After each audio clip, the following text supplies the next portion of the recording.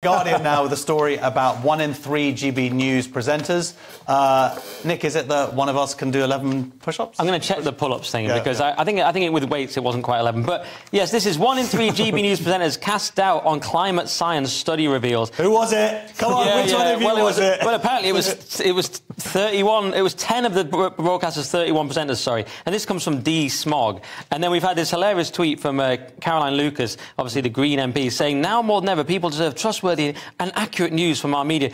This truly toxic misinformation on GB News is not it. And then links to an article in The Guardian. I mean, toxic misinformation. So it's absolutely ridiculous. And obviously, Josh, as our GB News spokesman has brilliantly said, that this contains numerous inaccuracies, inconsistencies, and a good dose of misinformation. Yeah. You have failed to include nuance and context, or the fact that GB News embraces a wide range of voices on all major issues, such as climate change and policy. And that's the point, Josh. We have a range of issues. For example, you're probably worried about climate change. Leo's pro-fracking. I deny weather even exists. And that's the full range.